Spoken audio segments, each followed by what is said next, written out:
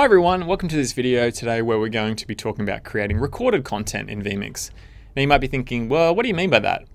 Well, people usually associate vMix with live productions, and because we make live production software, that's a fairly good association. People use vMix in a lot of different ways, sports, live events, universities, churches, talk shows, esports, but most of those are usually done in front of a live audience. Whether there's a big screen or whether it's being live streamed, there's usually some sort of live audience somewhere. However, today we're going to be talking about something slightly different, and that's using vMix for recorded content, meaning that you're doing the production and the recording live, so there's no need for any sort of post-production. You don't have to worry about spending additional time in your favorite NLE like Premiere or Final Cut. You can just create the production in vMix professionally, multicam, all of the inputs and elements you'd normally use, and then once you finish recording, your video file is ready to go and ready to use. So I'm going to show you some examples of how you might be using that in vMix. So we have a lot of people that we have in vMix using it for training sessions. So you can create like 10 training sessions in an hour as opposed to spending 3 weeks, editing all of the cameras, syncing it all up. You can create, add all of the inputs that you need to create templates and have all of these training sessions pumped out, ready to go. It doesn't have to be a boring single camera. You can have all these elements, multicam, professional production, recorded, and you can do it yourself. Now lectures, pre-recorded lectures for schools, universities, colleges, TV shows. So we've had people do live to tape TV show recordings that have ended up on cable TV using vMix.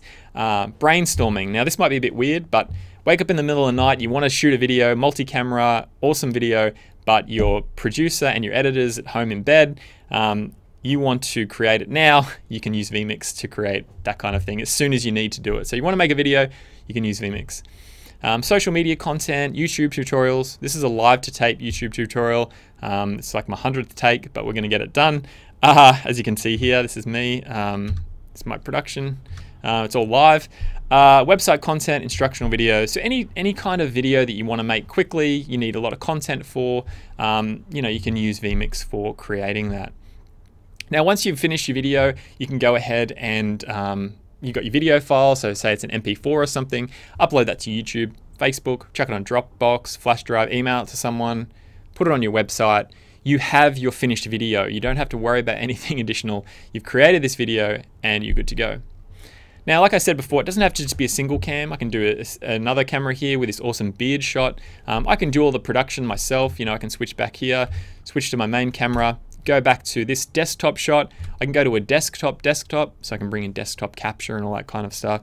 So you can create professional productions by yourself without having to worry about even another producer, a live producer, or any sort of post-production. So you can add all of your favorite elements like you normally would, images, videos, all this stuff that you would normally add in vMix or in your post-production. You can do that all completely live instead of having to do it later on and waste all that time. So you can do cool things like this, really simple stuff, picture in picture. You can have a PowerPoint slide here, you can have content there. You can do whatever you really need to. And yeah, so that's something that you can do. And the good thing is that you can create a template and you can use it over and over and over again. So you don't have to worry about producing this content here, this side here. In Photoshop, you can use the title designer in vMix and then edit the content each time you do a production. So I'll show you what I mean by an example of that. So I'll switch back to my desktop here. So basically I've created this template here. This is the template here that I've just created in Photoshop. And then I've gone to the title designer in vMix down here, and I have set up different title areas. So basically I can create all this content whenever I need to for each of my live production recording, and I can do it live in vMix without having to go back to somewhere else or do it later. I can do it all in vMix for each show or each recording that I want to do.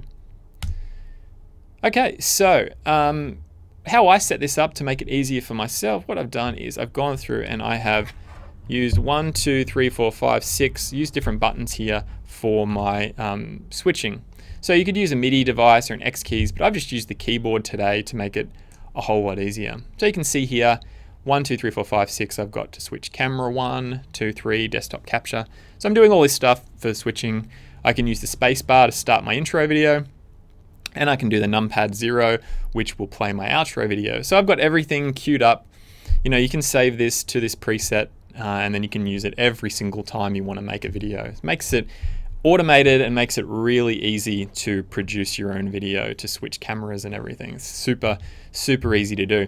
Now, to make things even easier, I've gone in and I've added triggers to everything. So I've gone through and I've added triggers to different things. So for my intro video, I've added a trigger.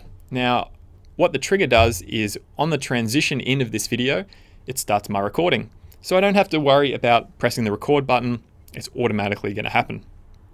Then when the video finishes on completion, it's going to fade to my camera. So I don't have to worry about switching cameras. Then on the completion, it's also going to overlay my title. So if you go back to the start of the video, you'll notice that my hands were free. It automatically overlaid my title. So you can use the triggers to automate even more stuff for your production, so you don't have to worry about things. Now on the outro video down here, you'll notice that I've set up on the completion of my video, it's going to stop my recording, which makes things, really easy for me. And I just need to remember in the shortcuts, as you remember before, I just need to hit the 0 button, which is going to play my outro video. And once that's finished, it's going to stop the recording. So that's a quick overview of how you can use vMix for recorded content. Really simple.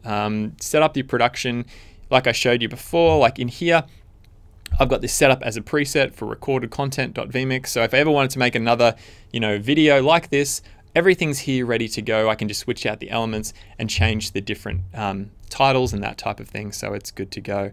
So that's all I need to do to create recorded content. So if you've got any cool ways that you're using vMix for recorded content or anything like that, feel free to send us an email or leave a comment on this video.